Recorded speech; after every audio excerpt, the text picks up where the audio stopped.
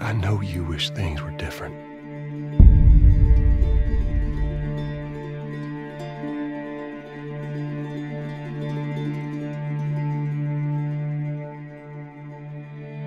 I wish things were different. Ellie! But they ain't.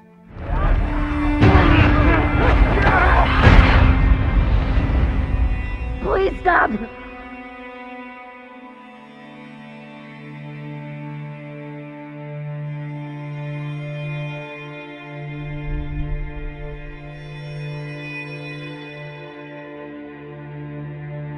I'm leaving tomorrow. To do this smart, we'd be leaving Jackson vulnerable. So they just get to get away with this? How'd you find us? You can't stop this.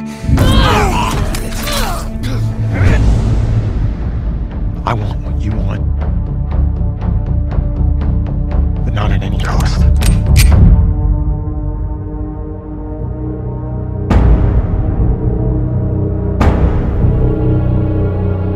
I really hope you make it.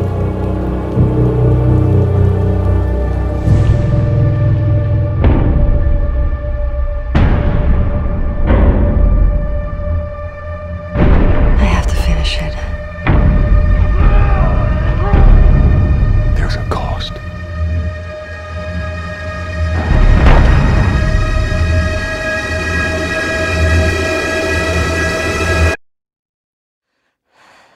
We could have killed you. Maybe you should have.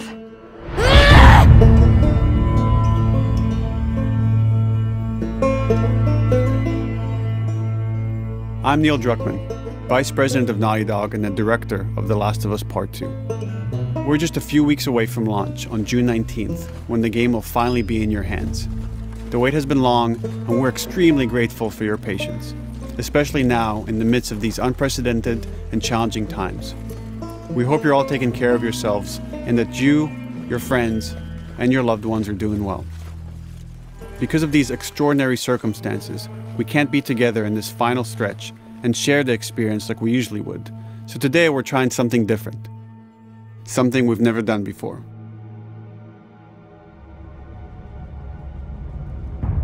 Over the next 20 minutes or so, we're going to give you an in-depth look into what awaits you in The Last of Us Part 2, including new details about the gameplay experience and story.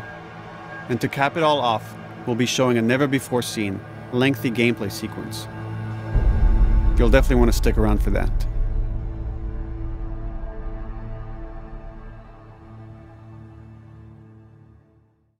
I don't know what happened. I was supposed to take her to the Fireflies and walk away. They were actually going to make a cure. The only catch, it would kill her. The Last of Us Part 2 picks up Ellie and Joel's story several years after the events of the first game. Ellie and Joel have settled in Jackson, Wyoming, amongst a thriving community of survivors. With the threats of the world kept outside the town's walls, Jackson has been able to find relative peace and even stability. Ellie is now 19, lives on her own, and has been able to forge lasting relationships within the community. Scale of 1 to 10, how would you rate our kiss from last night? However, this peace is short-lived. Jackson and Ellie suffer a violent and traumatizing event. Ellie sets off back into the treacherous outside world in search of retribution and justice. Her journey will take her to new parts of the country previously unexplored in The Last of Us. The story spans multiple seasons and climates, from the snow-capped mountains of Jackson to the lush Pacific Northwest. Each introduces a wide range of exterior and interior environments for you to navigate and explore, rendered in meticulous detail and unprecedented scale with the latest iteration of the Naughty Dog engine. Our goal was to make these environments not only beautiful, but feel as grounded and authentic to the cities they're based on as possible. Much of the story unfolds in what remains of Seattle, a massive former quarantine zone. Its locales are incredibly diverse, spanning a dense city center with a skyline of towering high-rises to the beautiful suburbs and stormy waterfronts that surround it. The city exhibits drastic shifts in architecture, elevation, and weather. And with Part 2, we've introduced new traversal mechanics that afford greater exploration and ways to navigate threats. Ellie is not only able to climb and jump over gaps, but she can use ropes to scale vertical terrain or swing over obstacles, allowing you to discover new areas, resources, and side narratives. These more open environments also create new strategic considerations in combat, whether it's to get the jump on enemies or bypass them entirely. The Last of Us Part 2 features some of the largest environments we've ever created. Horseback riding will allow Ellie to quickly cover some of these expansive terrains. Some streets are so flooded that a boat is required to navigate them. However, the world of The Last of Us is as lush and inviting as it is deadly. As Ellie uncovers the path to finding those who have wronged her, she must face the many threats of this unknown city. In the wake of the pandemic and the fall of the quarantine zone, Seattle has become a war zone, where two warring factions find themselves in an ongoing conflict for territory and resources. One of these groups is the Washington Liberation Front, otherwise known as the WLF. The WLF are a militia group that began as resistance to the military occupation of Seattle, and eventually wrestled control of the city from them. They are highly trained, organized, and well-equipped with weapons they stole from the army. They occupy much of the city, imprisoning or killing trespassers on sight. Hey, we got another trespasser. A girl. Did you see her?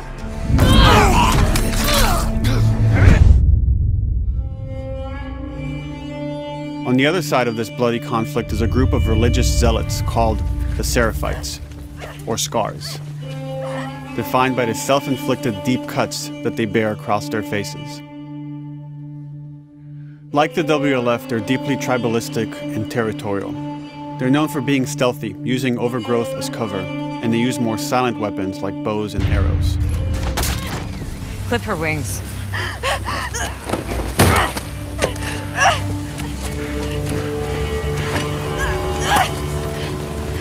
But beyond this conflict among survivors, the threat that originally brought the world to its knees is very much present. Every human is in danger of falling victim to the infected. They are the recently infected runners, who are more numerous and aggressive in this game. The blind but extremely deadly clickers, and the stalkers, who sneak and hide until they're ready to attack, surprising their victims with extreme agility and brutal violence. The Last of Us Part 2 introduces new stages of infected, such as the Shamblers. Large, heavily armored enemies that are covered in pustule. Upon getting close to you, they expel a corrosive spore cloud that burns its victims.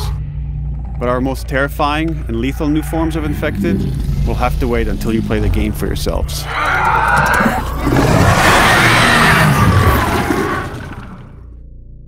Overcoming these threats will require careful consideration of how you approach every combat encounter and how you leverage Ellie's unique skills, equipment, and the environment to your advantage. Let's get in there.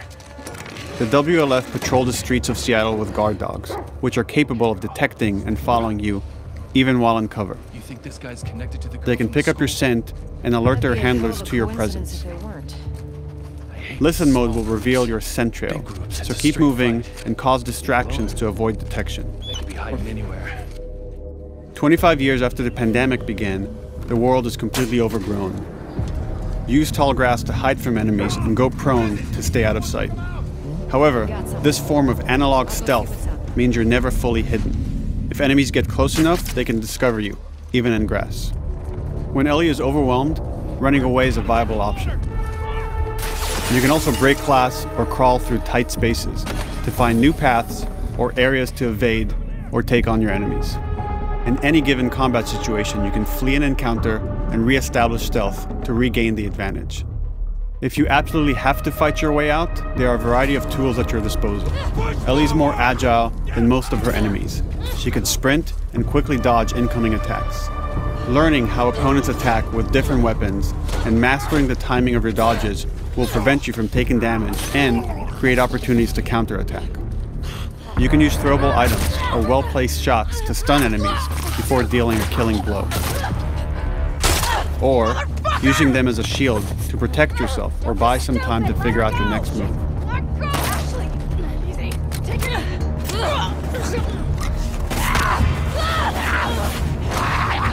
Ellie isn't always alone on her journey. Allies will take part in helping you navigate the environments, spot enemies, and meaningfully help you in combat encounters. Back off!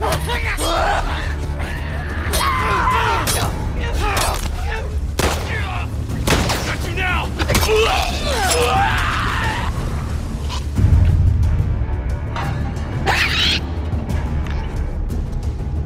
Between the human survivors and the roaming infected, there will be times where multiple threats are present, creating new strategic considerations and opportunities. You can choose whether to attack these opponents separately and directly, or find ways to pit them against each other.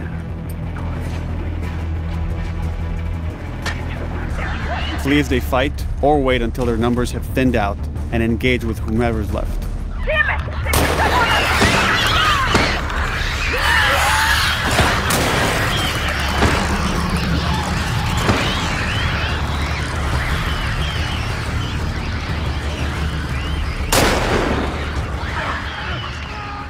Our goal is to create unparalleled tension, coupled with deep systems that give you greater control and influence over your journey. As you play, you'll be able to invest in a broad collection of crafting items, weapon, and player upgrades through training manuals scattered throughout the environment and scavenging for ingredients. These skills and upgrade manuals cater to a variety of playstyles, and the choices you make will create your own distinct experience. We also wanted to extend that agency and personalization to your weapons through our new workbench system. Scavenge for parts to modify and improve your weapon's performance and attributes, all of which are visualized and become part of your character.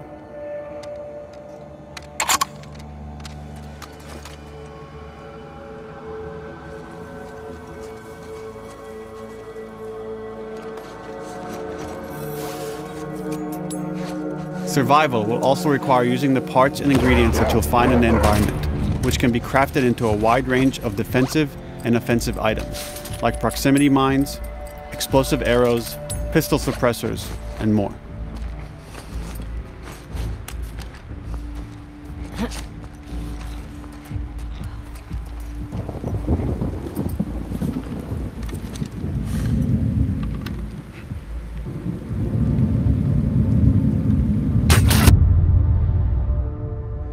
All of these gameplay systems are meant to immerse you in the world and make you feel in lockstep with Ellie's emotional journey.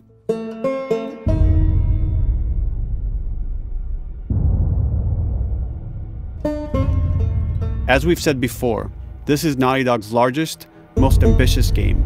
It may seem like we covered a lot, but we've only scratched the surface of what it's like to play The Last of Us Part 2. We can't wait for you to experience it all for yourself on June 19th. Until then, here's an extended sequence of never-before-seen gameplay. Enjoy.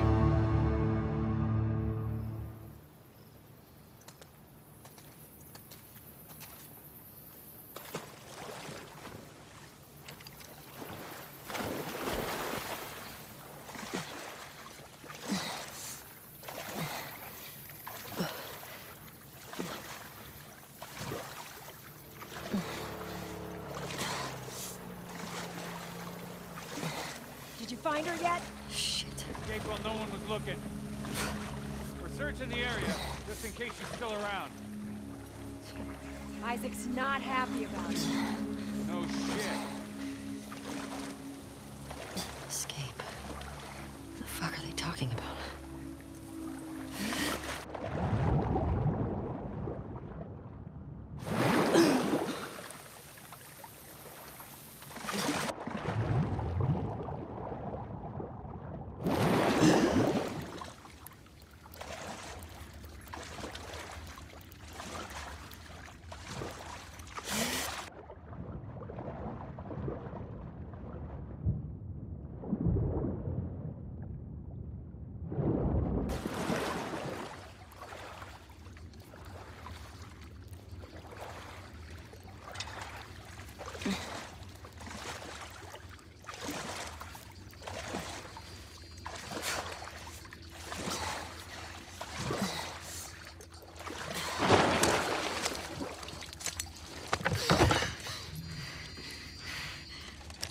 Don't make a fucking sound.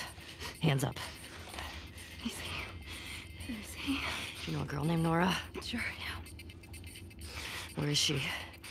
In the hospital. Where in the hospital? Yeah, they're clearing out the upper floors. She's somewhere in there.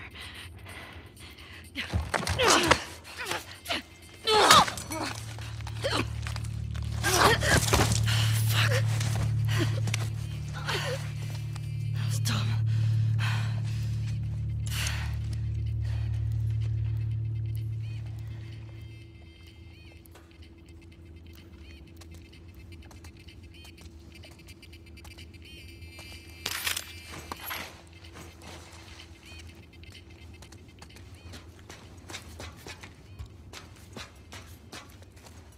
Boat's away. Word is we're almost wrapped up. Good. I got my girl waiting for him for 5. You shitting me? They put you with Joe again? Hey, we get the job done. I bet you do. Oh, this is not fair. I'm telling you, man. Data soldier. It makes these shifts so much easier. Sure. I'll keep that in mind. Fuck. Sounds like scars are getting closer. Hope that's our guys executing those freaks. Hey, did you hear why we're all getting called up to the fob? I heard that Isaac wants us to retake all of downtown. I heard we might take the fight to them. No way. Not after what went down last time. Even Isaac isn't that crazy. That's what I heard.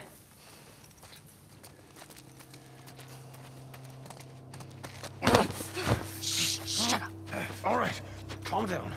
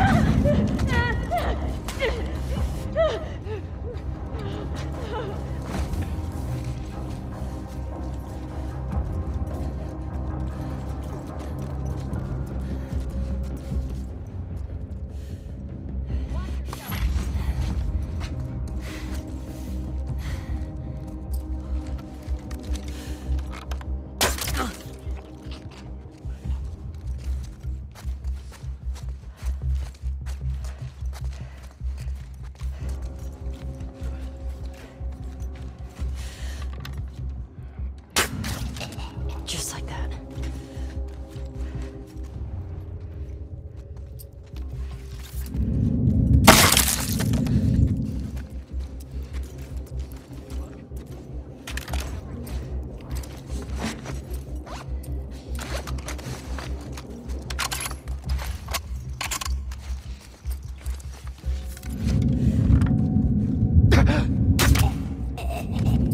Saw movement. I'll go check it out. I got you covered. Holy shit! Shit! Look out! Move! Over here! Drop her now, crook! Asshole!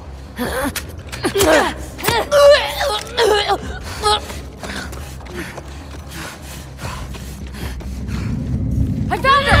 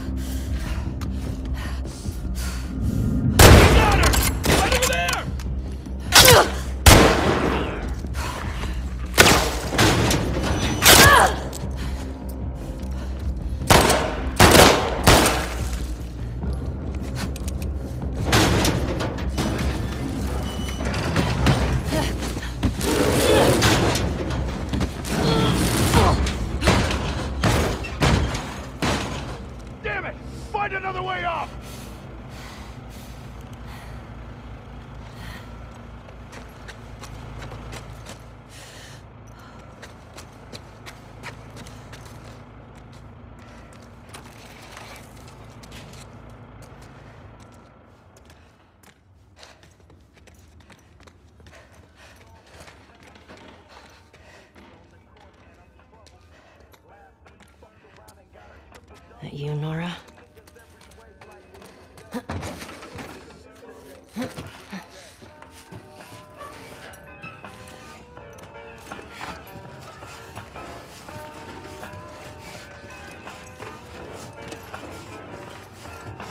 Maybe if you posted more guards, Abby would still be herself. The fuck was Abby here? I'm not stupid. You're gonna tell us where she went. When Isaac talks to us about this... I'm getting tired of this. Nora. Nora! I'm not going down for her, man.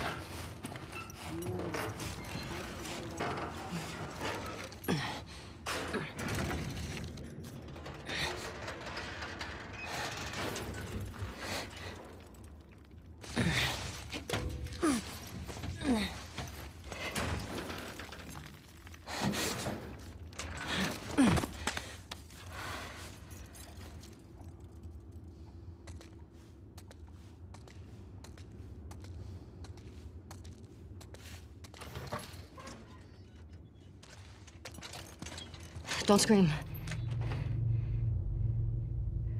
Put that shit down.